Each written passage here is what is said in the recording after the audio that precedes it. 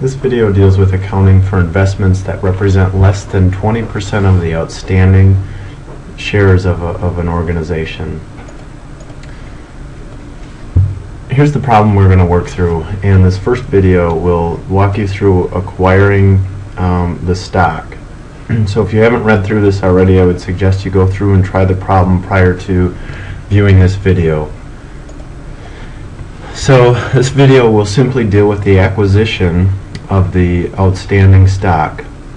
The problem states that we're Sparky Corporation and we're investing in Hulu Corporation, and so we are going to invest cash and in exchange get equity or common stock from Hulu Corporation.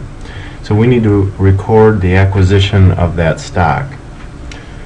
So first we need to value what is the amount of cash that Sparky Corporation is going to use.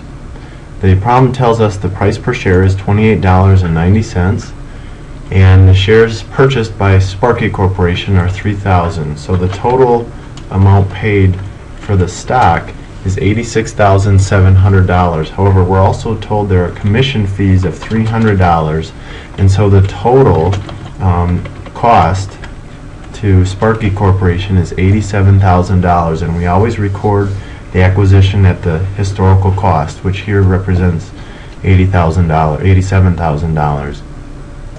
So our stock investment increases by $87,000 and our cash decreases by $87,000, which you can see fills in part of the journal entry for me. So Sparky Corporation debits stock investment and credits cash, and this is for the acquisition of the stock. Now notice also in the problem that the outstanding shares are 100,000. Our portion of that is 3,000. So our total ownership is 3%. And so this transaction represents the first category we talked about of stock ownership, which is less than 20%. So that's it for the acquisition of the stock.